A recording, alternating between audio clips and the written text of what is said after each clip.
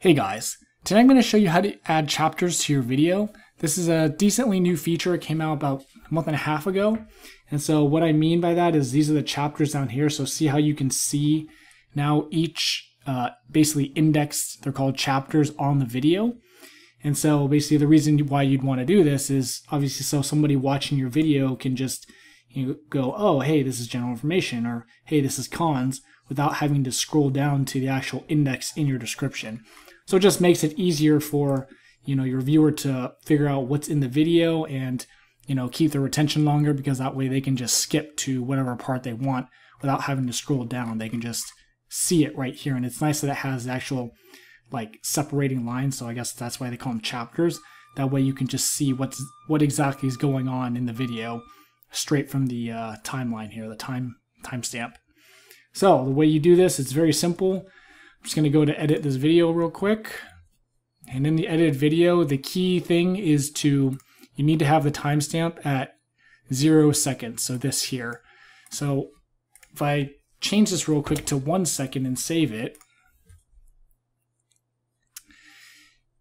and if we go back, I guess we'll just do this. Go back to the video. Now you'll notice that it's not there. So that's the big key, is to have it have it at 0 seconds.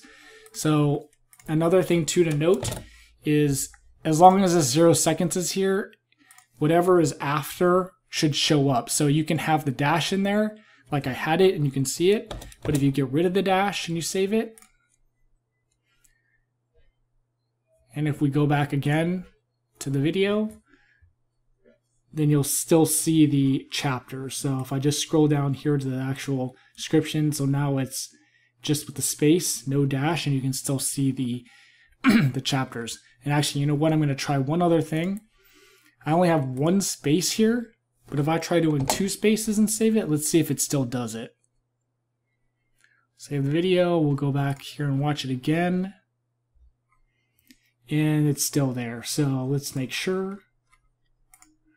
So there's 2 spaces there. So like I said, the key information is just to have your index start at 0 seconds. If you don't have that, then it's not going to work.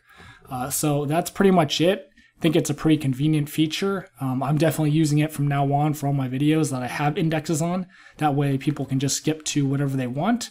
So hope you found the video helpful. If you did, don't forget to comment, like, share, and subscribe. And thanks for watching.